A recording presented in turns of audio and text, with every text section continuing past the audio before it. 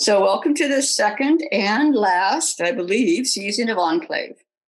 I'm Ray Armentrout. Jean Hubing and I organized this series together. We're going to try something a bit different this time. We found that we both had things to say about today's reader, Carla Harryman, and so we're going to experiment for the first time with a joint intro. The audience will remain muted and a chat function turned off during the reading to reduce stray noise and promote concentration and also protect us from Zoom bombing, because we had one of those in the first part of the series. So before we get started, I'm going to tell you what's coming up. Next week, October 18th, Erica Hunt will be reading. Then October 25th, Rodrigo Toscano. November 1st, Susan Gervitz. November 8th, Monica Yoon. November 15th, our very own Charles Alexander. November 22nd, Liz Willis. And on November 29th, Layli Long Soldier. So before we get to our introduction, I'm just going to tell you a brief bit about Jean. Jean is a professor of interdisciplinary arts at the University of Washington at Bothell. She is a poet and a scholar. Her most recent poetry collection is Mood Indigo. So now I'm going to hand it over to Jean. Okay. Ray and I fought over who was going to introduce Carla, so we both decided to split the introduction. So here's my half. We have all heard of the open poem or open poetry. Is there such a thing as open art? If so, one might begin with Carla Harryman's oeuvre as an example of open art. Carla's work, begun in the 1970s, refuses the solidity of prefabricated form, genre, medium, or discipline. While her work has been characterized as poet's theater or performance and also as cross-genre or non-genre writing, I would suggest that the brilliance of her work is in how it repels categorization. While it is critique, it is also poetry. While disquisition, it is poet's theater. While performance, it is concrete or material language. This body of work is brilliant, ceaseless activity, each book or project taken up afresh as if Carla's life depended on it. Let me count the ways. There are more than 20 books, including 2 works published under scholastic or university imprints, many, many, many performances and or events. For a sampling of works and titles, check out her recently published Sue in Berlin, her co-edited volume, Lust for Life, on the Writings of Kathy Acker, or her opera, Gardener of the Stars. But why is this open art, as possibly distinguished by the emergence in the last few decades of an ever larger body of experimental or innovative writing that flirts or crosses with performance, multimedia, installation, and collaboration, all aspects of Carla's practice? Is a very codification of these practices short-changing art? I'm thinking here of the current demand that work be performant, be performative, be multimedia, or be collaborative as preceding the work itself as a form of prefabrication or institutionality that closes the art. Carla writes, when the edifice of institutionality dissolves, wonder occurs. Or I might say, when the edifice of institutionality dissolves, art occurs. I'm not saying that Carla is the only open art practitioner, but she is an early and important exemplar. Her work is open art because its language or its words are never subordinated to its presentational mode. Carla's words are poetry and critique, barbed and evocative, political and indifferent. As Carla writes, she who is subordinated within various communal, discursive, and lived contexts cannot be configured. I am interference. Or as I would put it, she, in all its pronomial amplitude and variance. So her recent publication, Sue in Berlin, she writes, each body subject to law is outside it, like me and Sue. Reborn in every uprising, prepared for what comes next, we may very well be the vessels of unborn things trying to get out. Okay, I'm happy to turn the introduction over to Ray Armentrout. And I will say briefly, check out Ray's most recent publication, Conjure, if you haven't. And so now Ray will conjure Carla. Thank you, Jean. There never was a rose without a thorn.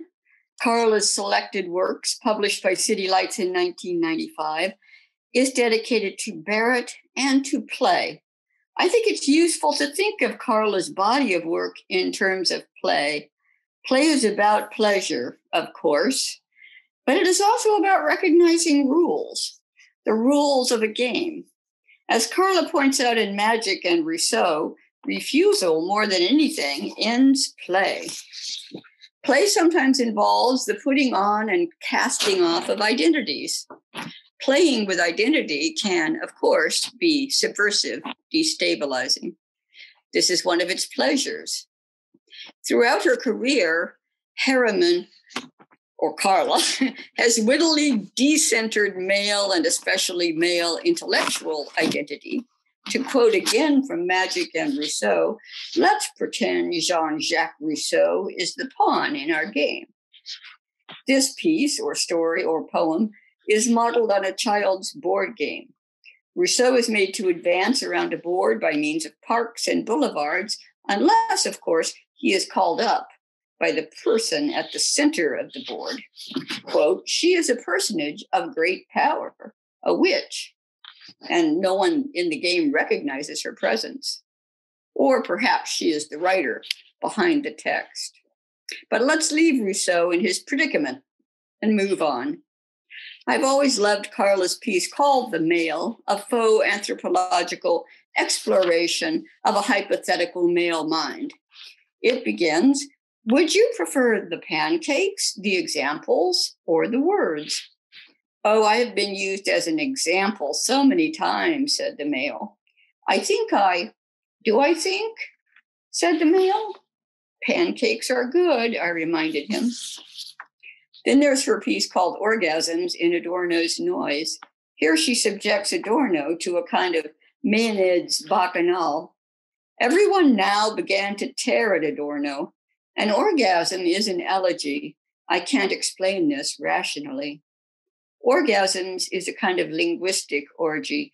Try saying, low light lit little tick flea migrant sip pussy wit twill low, and you'll see. I can't end though without recommending Memory Play, which has been produced a number of times. I don't know how many, but a number, and is also a volume published by O Books. I think this would be a great time for a revival of its production. One character, Reptile, starts by asking, who is the bully? Always a great question, but especially now. And so, from the center of the board, I invoke that personage of great power, Carla Harryman.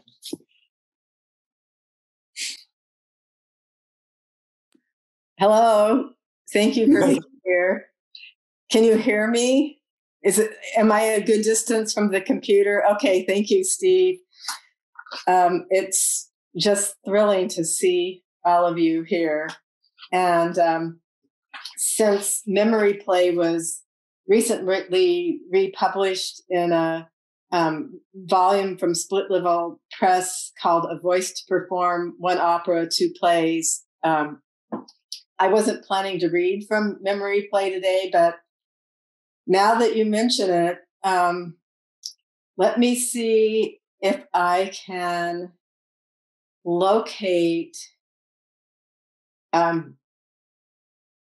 Okay, I'm just going to extend a tiny bit, Ray, from what you said. Thank you, Jean and Ray, for that amazing introduction. I'm sort of spinning from it a little bit, but here's Reptile. Who is the bully?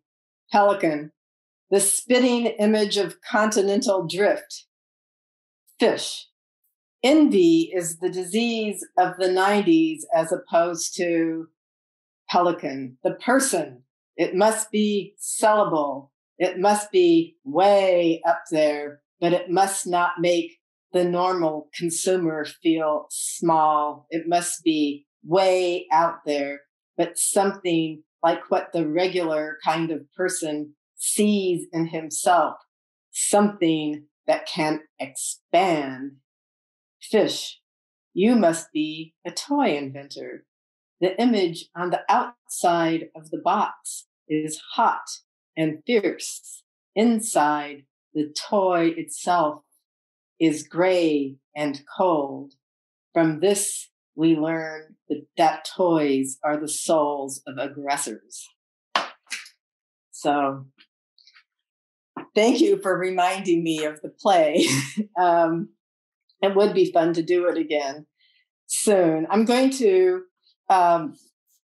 now go to a little poem sequence that precedes the COVID time that we're in by a little bit. And it's called The Creeley Dreams. Actually, also published by Split Level in the first issue of Split Level Journal, which is online. 1, conveyance. Then it wasn't a young woman assisting with a car trip, was it? To Pacifica Radio and I will strip poems from a book with his name on the cover. It's a hefty road to the station. The trail ends above freeways. We need streets, but listen, the phones loved in houses, none knew. 2, print. A note with TOIENL for light, toil to toilette. Let it be a hoot and a baby toy, a skein after Creeley, a wound of tiny paradise, a winding pastoral returns to a canvas through which elephants appeared, tilting people forward. 3, frontal. A vow, a game of compassion. If one thought follows swiftly on another, why does this one lead to alt-right Harvard postdocs? A vow, a game if one compassion thought swiftly on another followed, does this one lead right to, sorry, a bad connection? Get your palimpsest, over here, over there. Don these sandals my mother wore in the Great Depression. 4, inanimator.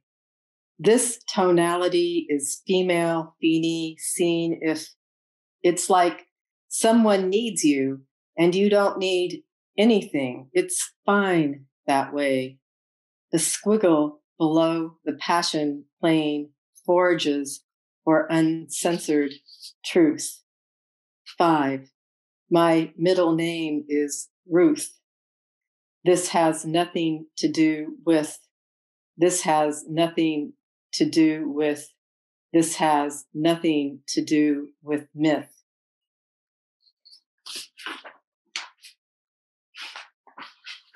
And then this is also, this is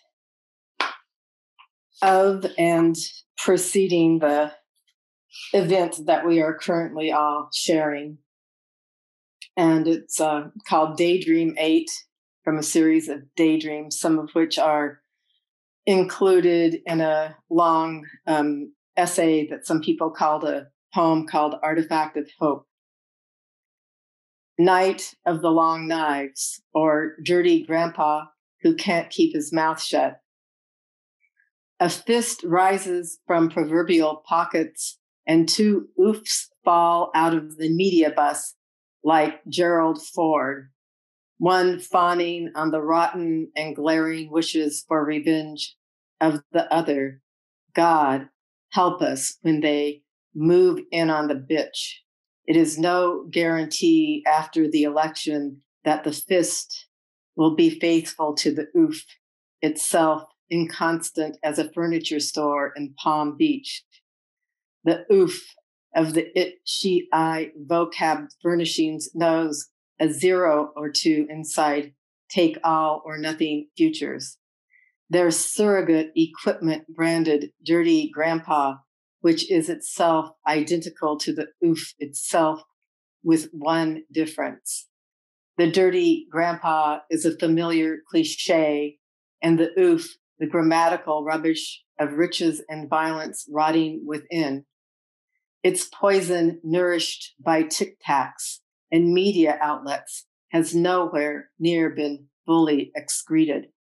Will their fists, devices, pocket their devices, fists, when the dirty grandpa who can't keep his mouth shut is no longer provided a free night on the town by those at the network's top?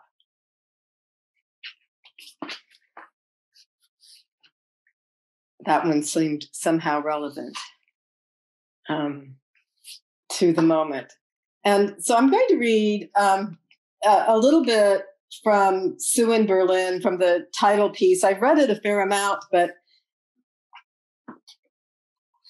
also there are quite a few people who haven't heard it. And I'm just going to, it's a long, more or less narrative poem with some divergences from narrative. And I'm just going to read a short passage from it.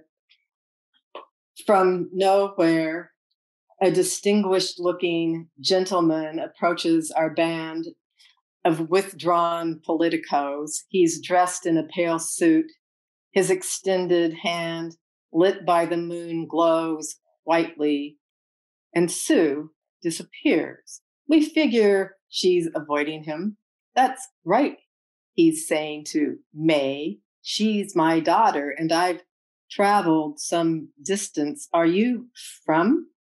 He asks familiarly. Around here, separating us one from the other in the tone of the question. Only you and me are real. The implication, soon to be old friends, as if we each infantile crept from nowhere, hyperspace, a horror flick, the heart of darkness, Palestine, to welcome him and help him out, who reciprocally had come to help each of us out if we wanted to be helped out for a small price or exchange of services. The location of Sue, who is not really his daughter.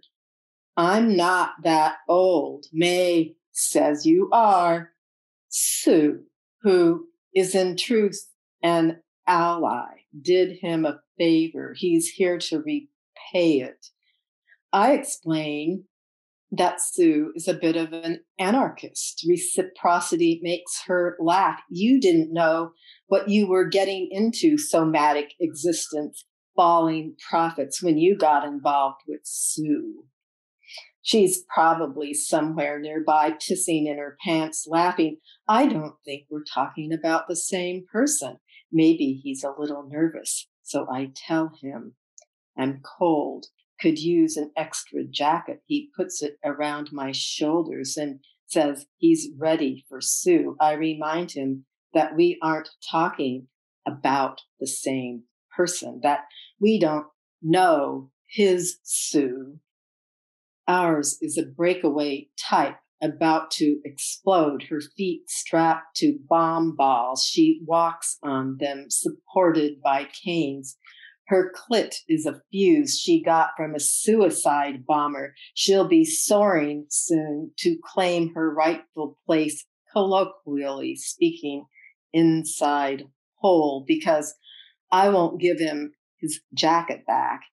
He steps out of his pants, hands them to me, disappears into the underground, wearing only bikini briefs, a white shirt, and ugly tie. I've told this story about 1 million times, but it keeps coming back to haunt me. Every time I look down, I think about the guy needing Sue for no apparent reason. Even now that I've found her, I wonder where she disappeared to. It gets spooky.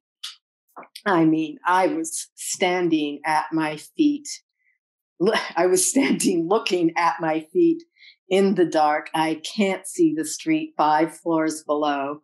The rent's cheap, tons of kids, good shopping, and us without Sue. The guy gave me his clothes. I saw him go under. Sue just, oof, it's her who keeps me on the story. His pants don't mean a thing to me, though. I keep them around, useless as they are. They make no sense whatsoever. Ich heiße a broken cork. When Sue comes back, she's looking like a robot. She heard it. She heard it. She heard it. I wanted me. I wanted me. That's what she talks about in her robot way. She can be cruel, usually is cruel. It's programmed, she says, to say things you don't want to hear. She's a machine running on smooth, expressing desires she doesn't really have. It's her father who bothers her, and no pants definitely isn't. Her father acted like a clown. None of his 3 cars worked. Something cement fell on the job. He couldn't move, then told her he loved her the wrong way. That was the last straw. He didn't know what she was going to do with the information. It wasn't information. He was entirely incapable of comprehending. Nonsense is the only thing that makes sense. Where did No Pants go? She wants to know. What he did was pretty funny, Sue. I need you to stop talking. 10 more minutes. Then we will run the film backwards. She talks for 10 minutes. That's why we put up with her. Plus, I've locked myself out of my apartment hole in the wall with a mean little door. So we're just outside some boarded up dive with a bunch of equipment. She doesn't stop and we don't want her to. Nobody can explain me away. Can anybody explain you away? This is her next topic, being explained away. It's her, the whole person, the robot, and the cat. When I climb onto someone's lap and spit, that's when I'm acting like a cat, or when I leave you guys to clean up your own mess and keep mine to myself, not sharing in your shit. Would you like to live in an airport? This is when something strange happens. A bulldozer starts up behind us.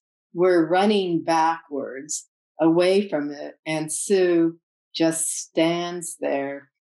She looks the guy in the eye who's driving it. He doesn't know what he's doing, and he doesn't know what she's doing. It's sublime.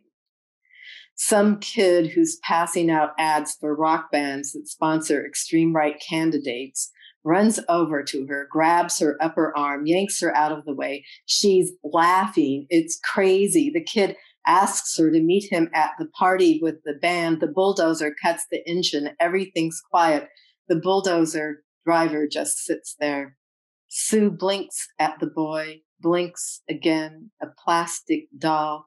You didn't have to do that, she says. Sure I did, he says, not meaning it, like he's shouldering a secret, taking advantage of me like that.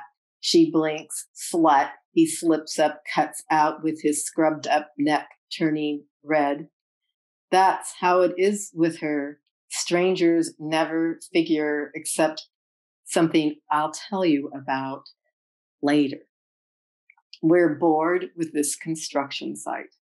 So we go hang out in front of the Russian Kino to see if we can get into a show. All you have to do is wait for the ticket taker to open the door, take tickets, go to the next door. It's a DDR film about a painter named Goya. I know I've heard the name. Sue says it's her dad. He had a lot of children and he died in the 1968 rebellion. That makes you at least 37. You're right. You're always right. It's about time I left school. We try to figure out what takes Goya, who is no way your dad, Sue, so get off it. This is the Inquisition, to the breaking point. And whether or not it was insanity that saved Goya from execution, his wits, or the fear of transubstantiation.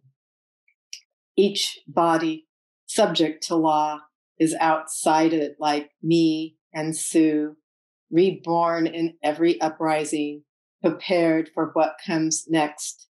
We may very well be the vessels of unborn things trying to get out.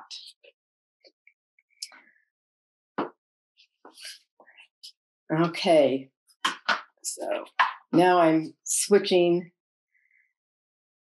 gears to some recent writing, which is being written in the mode of numbered improvised dialogues. And it's called Good Morning. It's part of something I think that I'm making called Against Interpretation of the Heartland. And I'm going to, all of the dialogues, either implicitly or explicitly, begin in and around good morning. 5, good morning again. Yes, in the immediacy you had fancied. It's not all that immediate.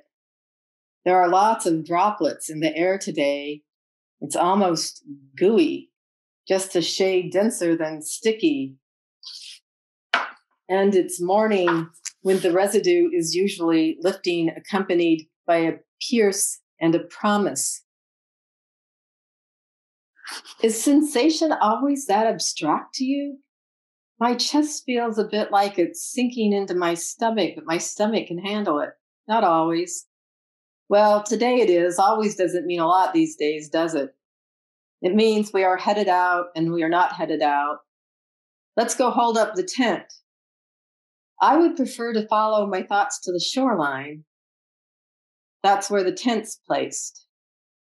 Which one? The one for which we are responsible. Why am I feeling a little suspicious? I mean, the tide comes in and out, so at the very least, it's going to get soggy, and we don't have the strength to hold it up if it gets weighted with water, gradually getting pulled down to sea level, getting dragged out into the ocean, sinking, tossing, blending with kelp beds. I thought we were referring to the lakeshore. Lakeshore Drive, next stop, exit at the Drama Queen. Don't go past the exit or you'll end up at the Reign of Terror. There's got to be a way to, what?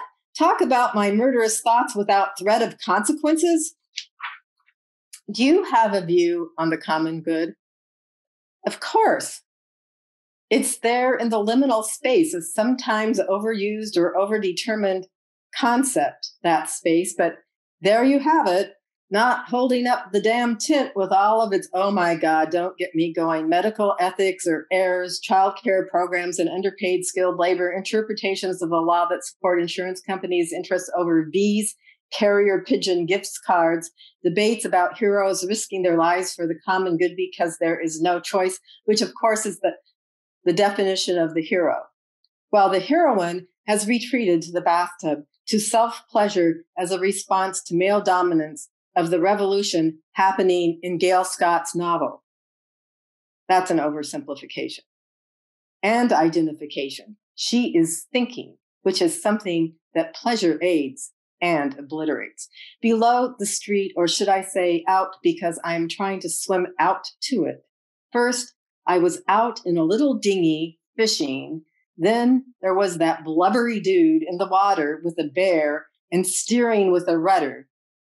How many hands does he have? As many as he can afford. I assume we are out of butter. 7. Under the circumstances, the day got off to a mixed start with nothing indifferent about it. I woke up longing for those harbor contours again after a night of leaving baggage on trains and renting cars that wouldn't stay in park and joyrides in them that led to crashes. That's a bit of mayhem. Glad to know you are figuring out the difference between dreams and reality. You know, I wanted to talk to you about how you mistook reality for a dream the other day. It bothered me. Why? Obviously, because I was literally there with you and you didn't notice. I felt almost abandoned, but also just worried that you've been under too much stress. And how are you this morning? I am waiting to see how things unfold. I've noticed before that you don't mind my changing the subject. It's when we stay on the subject for a while that you get, what about the books? Did you find any in that bonfire lot? Is that where you just went? I don't want mildew in the house. I've got blow up in other stories. I'm supposed to protect you from all this, and ecological thinking drying out on a table I set up next to the mulch heap on the asphalt outside. I know where the mulch is, remember? What happens if it rains? They'll be ruined for good. I'm considering putting them to memory, but of course I will keep my mind on the weather so that this doesn't happen. Memorizing 3 books? I mean, they're getting rained on. I'm pretty efficient at bringing the avocados in before they get pelted, but you can't bring mildewed books into the house. I know something will come to me. I'm pretty sure. 9. I was inside and you were outside, and there was a reassuring glow to the depiction. It involved there being women inside that cliche and others, but who I am not sure out there where you were, and neither of us was displeased. Not exactly displeased. How do you know? Because I was there. Look, this is another instance in which something I am describing didn't really happen.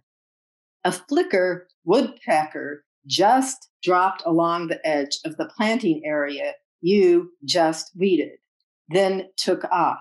A red spot, white spot takeoff. That really happened, but not, wait a minute.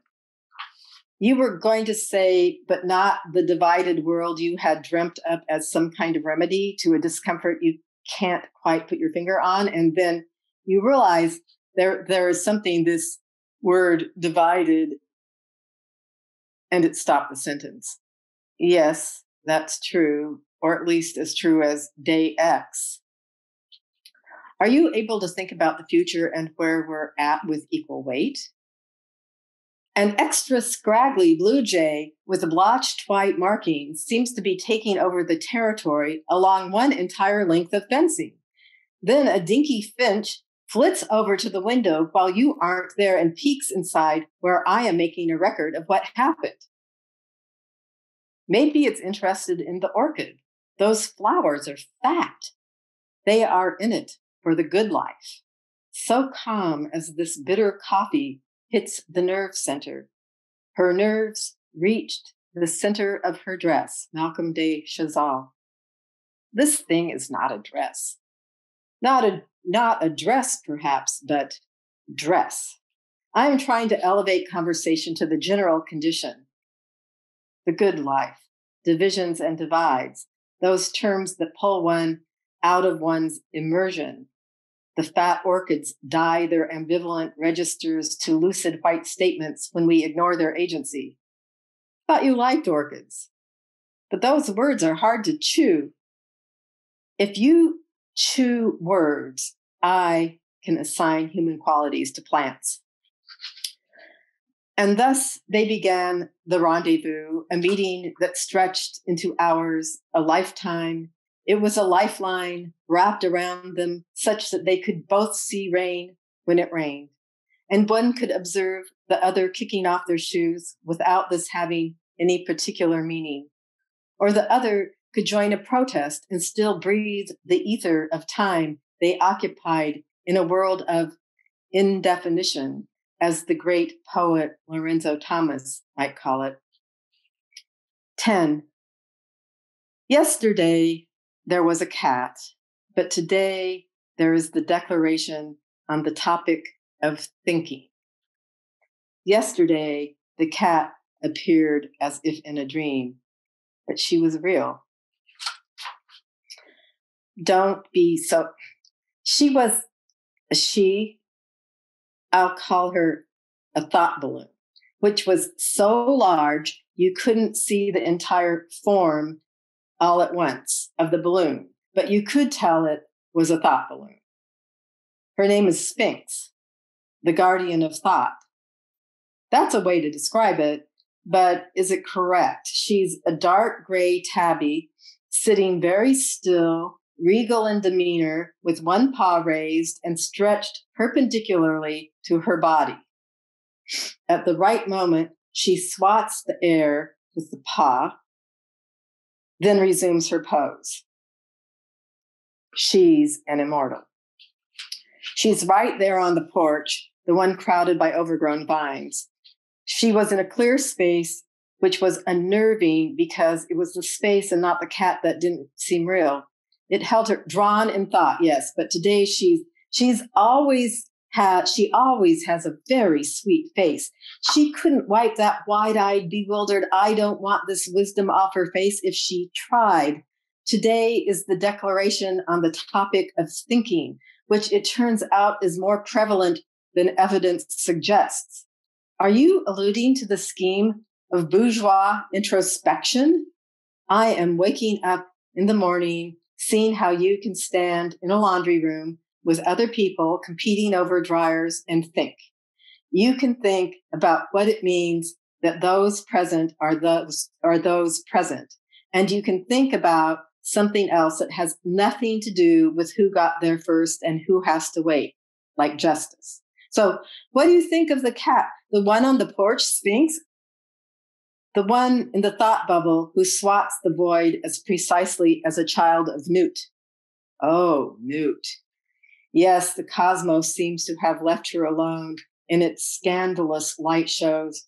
I'm worried that I've gotten a little too close to what that might feel like to be absorbed into what has given you over to isolation. Really, I can't see what we are living in.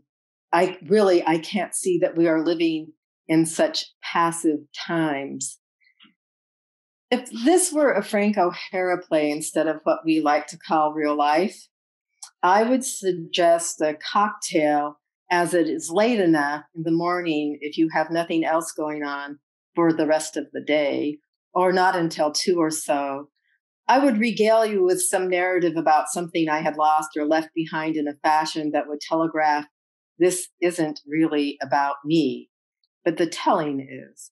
The telling is about the time that passes through you as you tell it, even if I was present in all of those events about the cat. That's what you are about to bring this back to, yes? But I hereby declare my objection to the simulacra of cosmic entities. I prefer to grind my stories into a materialist miasma of language scorched with memory that doesn't give over to performance or the agency of the memoirist who has heroically overcome yet another personal debacle and offered up their story to help all who have likewise suffered heal. I want to feel grouchy when I go back in time, grind the logo of my life, changing grand affair with the limb of a frayed plaster cast I stole from the Stalin graveyard. Anyhow, I prefer truisms to mysticism. Have you noticed?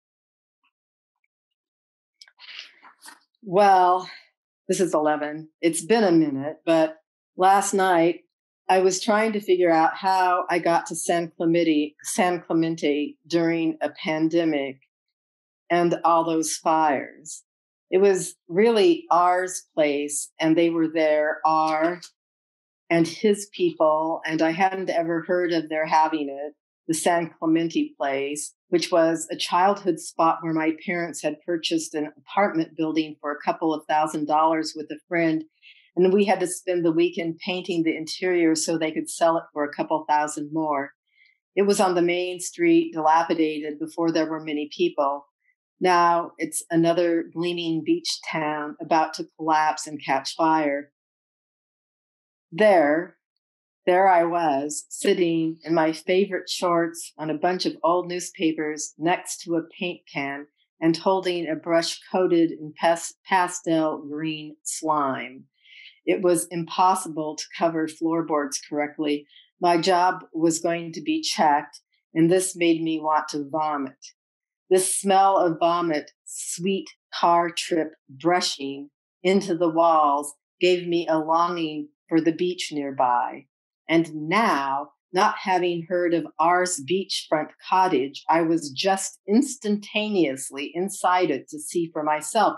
It was maybe 6-8 feet from the water on flat land, eminently sinkable sand land with things of nature, mussels under and birds over, walled out by what was so apparently between us and the elements. The windows, almost floor to ceiling, broadly, or do I mean cursorily, kept me wondering if they were plastic. And maybe these were only stained by salt water smashed into them. I'm sure there wasn't much fog. The shoreline was getting covered by the tide coming in, and I was thinking about, to ask R if they were concerned about water damage when I looked down at the morning paper and its discourses of menace, power, and normalization. There is a display of faces in squares so small I need a magnifying glass to see them. These configure whiteness, race, and power into categories that the news media cover most: sports, business, politics, fashion, heads of prestigious universities, and film and music entertainment. One notices that there are a lot more people of color designated as, quote, most powerful in the country who occupy some positions in law enforcement, legal services, and the federal legislative. Yes, well, good morning. I apologize for being unconversant.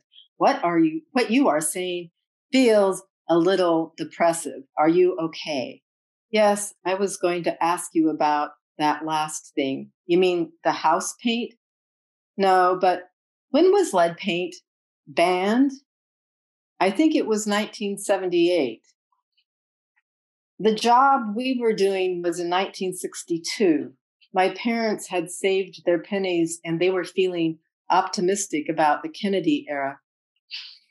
I wanted to ask you about your traveling by yourself to San Clemente. I wasn't there, right? No, it just happened because there was something I needed to envision. You were here where I left you, I think. You can tell I was drifting in and out when you were talking about last night's and your childhood trips to San Clemente, and then I think you were saying something about power. Yes, I'm sorry, I wasn't quite following you. I'm still waking up, and I was thinking about a goofy long poem I just finished reading and why the word tether, which isn't in the poem at all, seemed to be the best way to grasp it conceptually. Maybe that's because we go about the house with the puppy tethered to one or the other of us. You know, I don't think the news media has a very good understanding of power. There's something narrow, aspirational, and data-driven in it. The virtue signaling of a command of facts, the version of power as saleable good. What's your point? Okay, so I'm going to end the reading with a kind of edited sequence at the end of a play called Hannah Cut In. And in this book, A Voice to Perform, that just came out from Split Level Press, I'm going to read a little bit about Hannah Cut In and not really tell you what the performance constraints are, because it would be kind of elaborate and take a while. I'm just reading it for the text today. Hannah Cut In is a play of superimpositions of memories, citations, and historical references cut into the noisy patterns of present time. There are references to Valise's paintings and an artist, Simone, as well as the University Art Museum of California, Berkeley, especially the art museum where I was employee in the early 1980s. There are also references to television and film. These include Margaret von Trotte's Hannah Arendt and the original 1961 documentation of the Eichmann trial. The voices of Marion and Hannah are surrogates for my mother and Hannah Arendt. The manual typewriter, which is part of the performance, but not my reading, is an everyday tool and sound-making machine that for me remains a powerful object of another time. The typewriters performed as musical instruments in the play also allude to the typewriter as an instrument used at one time or another by any of the figures in the play. They are also presences in both Trotte's film and the telecast of the Eichmann trial.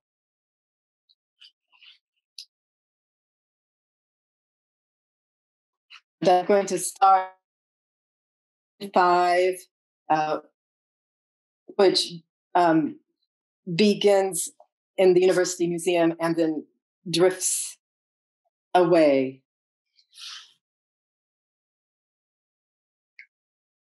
The jangle of these art institutional dynamics, they're mixing together under the pressure of the divergent interests to which the museum responds, were magnified for me in the silence of art.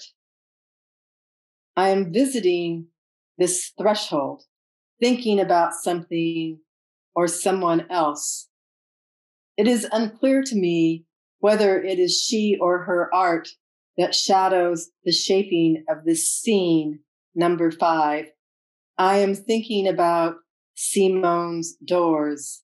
The clay forms are narrow and of unequal height, their tops lopsided, as if strafed by war or touched by time. They are lined up in descending order. The scaled doors become as musical and temporal as they are spatial and tactile. They hover between concept, story, ancient history, and now, between remnant of and passageway to a lost interior, a pleasure, a secret, a statelessness. They are indications of the regions of thought that time sculpts through Syrian tragedy and Mesopotamian afterlife, between integral and interval, between progression and procession. The things in the museum condense into an impression that includes vaulted ceilings, microphones, or the disuse of them. Somewhere there may be a painting in which a spiral jets off to the left side of a canvas. Any of these written notes could be sonic cues, or Hannah cuts in with a vision of ontological roots, or the notes just hang out where they are like a spiral jutting off to the left side of a canvas. This particular spiral possibly doesn't exist, or it is reintroduced as the name of an African-American artist collective in the 1960s, Spiral. It may signal a painting, a politics, a system, or it devolves as replica, the replica, the replica with the signature and the microphone, the reverb and the verb. It is often noted that Hannah Arendt didn't have much to say about modern or contemporary art. And this is not a performance about Hannah Arendt, although it depends upon her. Hannah Arendt cuts in and changes things. For example, my mother, who did love art, especially Japanese prints and gardens, was embarrassed about the crisis of everything. So I packed up my valises. I was holding them, one in each hand, behind the sofa, near where my mother sat watching television. The small black one contained the story of my life to date, and the larger one, which you could still tuck under a seat or in a small baggage compartment, held in the other. I wasn't really thinking about this being lopsided. She was watching television in black and white, overview shot of trial room, the tops of heads, man in booth. This becomes Eichmann seated with two uniformed men, cut to close-up of an attorney in robes, cut to Eichmann in huge spectacles seated between two uniformed men with a third seated just on the outside of a booth. This becomes Bulletproof, cut to discussion of men in courtroom, headphones, machines, which become translation machines, cut to Eichmann, guarded, people in the courtroom seated, something in what becomes German. Someone instructs in English to give the voice solid intonation. Don't do any work. Don't read it. Solid.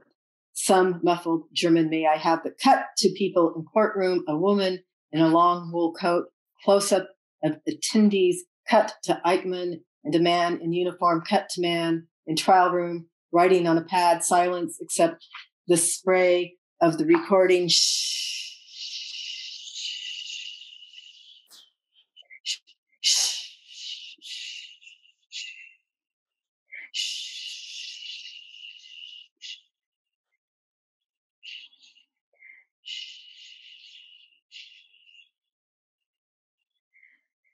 My favorite defense of Hannah Arendt's characterization of the new evil is Judith Butler's, who explains it as a new form of hideousness that is able to pass itself off as the normal.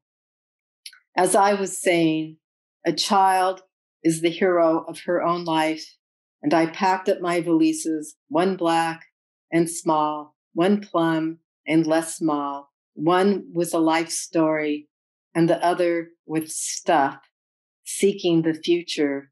I didn't notice much that I was carrying them lopsided. Well, thank you for listening for this good long time. And I hope you enjoyed it. It was great to see everybody. Thank you. It was wonderful to hear you. Thank you. Yeah, thank you, Carla. It was great. Loved hearing the new work. Well, thanks.